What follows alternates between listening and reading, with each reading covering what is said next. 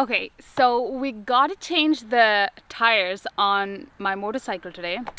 So I thought, why not do a little update, a little, where did this bike come from, what is the story behind it, while we changed the tires on my motorbike. Let's do that.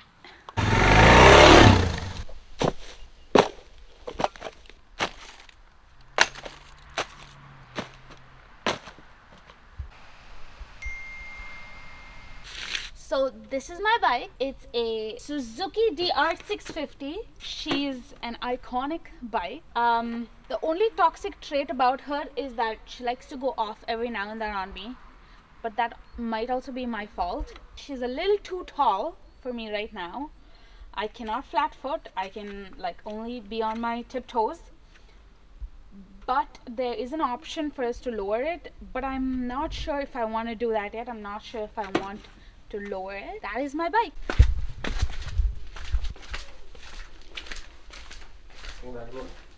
Yeah. That's convenient. It's not that thick though.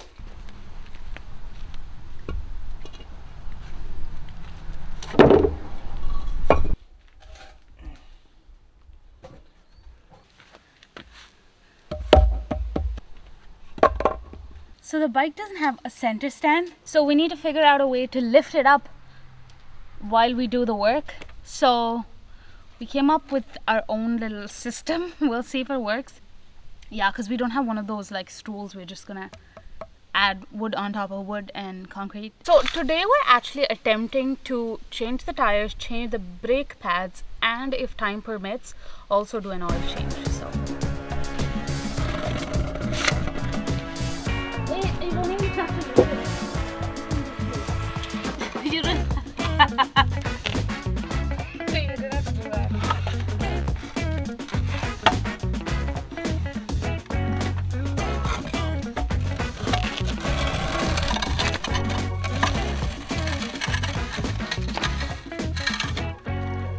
So put it down flat.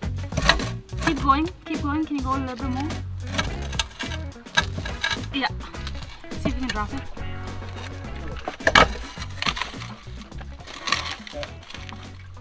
We have lift off.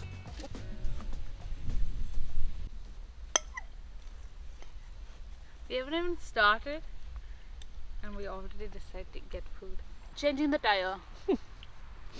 Step 1. We get food.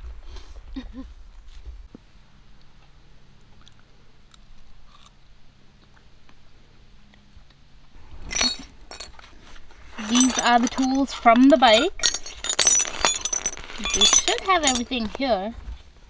I can't believe all that stuff came out of that bag.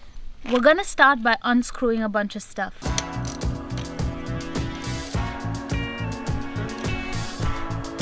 do these.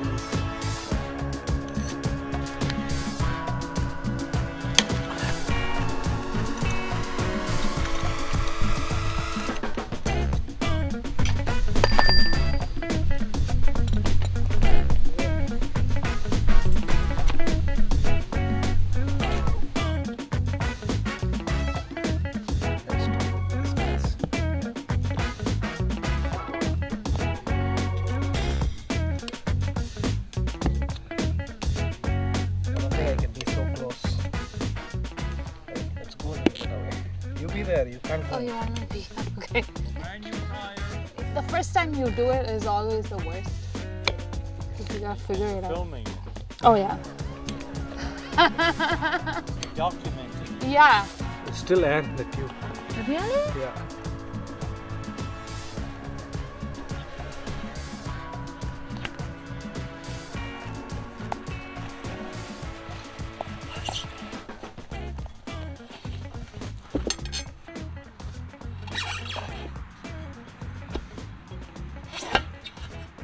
So I bought this bike a couple of months ago. I got this bike on the same day that I passed my motorcycle learning test. So here we have a balance test before you get your full motorcycle license.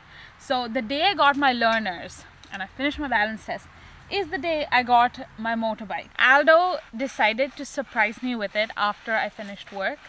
So they tried to hide it behind the car, but I actually saw that they were waiting for me outside the window with the bike well before they tried to surprise me. So that was kind of funny, but it was really cute. So yeah, they drove about 2 hours, or no, around an hour and a half to go get my bike. The reason why we bought another bike is actually, there are a couple of reasons. One, I wanted to have my own experience on the bike, and two is because we were getting our learner's license. On a learner's license, you can't really ride 2 up, so you can't have a passenger. So we decided, well, we're going to ride with 2 bikes anyway, so we might as well get a second bike now. And we've been looking for a DR650 for a while now, and there was one that came up and it was a really good price, so we bought it. That is kind of how this bike came to be. You must have seen that we only had the Himalayan so far. So if you were wondering where the second bike came from, what is the story? That is the story.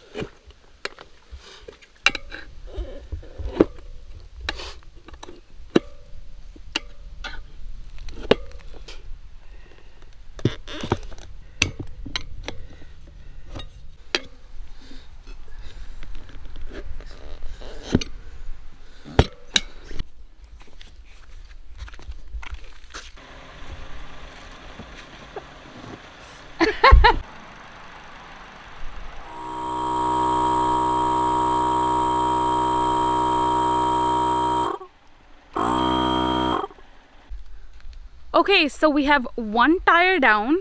For a while there, the bead was just not sitting properly. So as we were filling it with air, there were certain spots that were, how do I explain this? Like they were overfilled and like they were popping out a little bit, and there were other spots where the bead was still inside the rim. So we decided to try again and again. We tried a couple of times, it didn't work. Then finally we used soap. Oh my god, it's echoing like crazy here. Anyway, finally we used soap. So that's the trick. If it's not working for you, use soap. Like just coated it with a lot of soap water and then filled it up again, and it just sat in place. We're onto the brake pads now, and once we finish that, we'll move on to the second tire.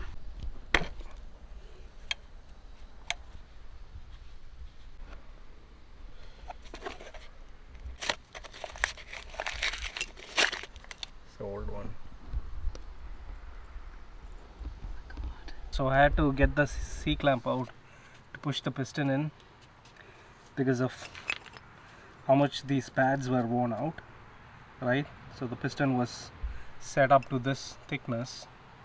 Now that we have a brand new pad, but the piston needs to be pushed out, so that's what I'm doing. What has a lot of echo? Especially this.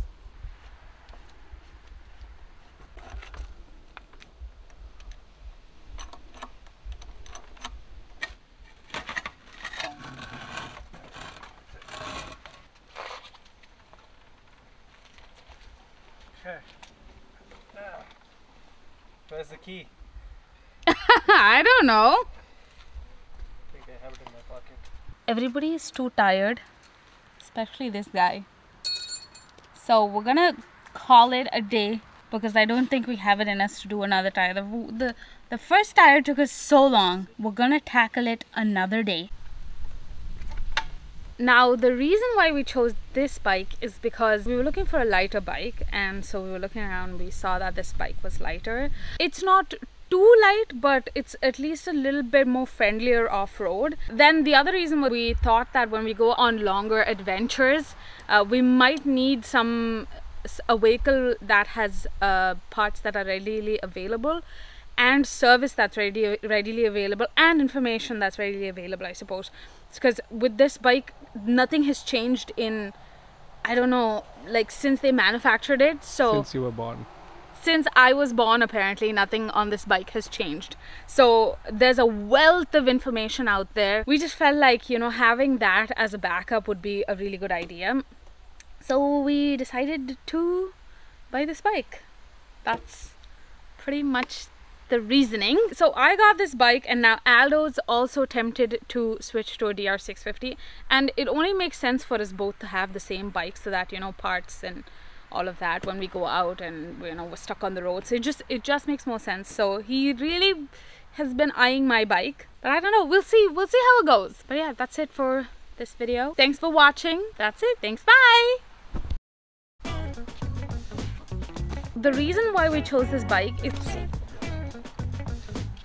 Can you give me a second, please?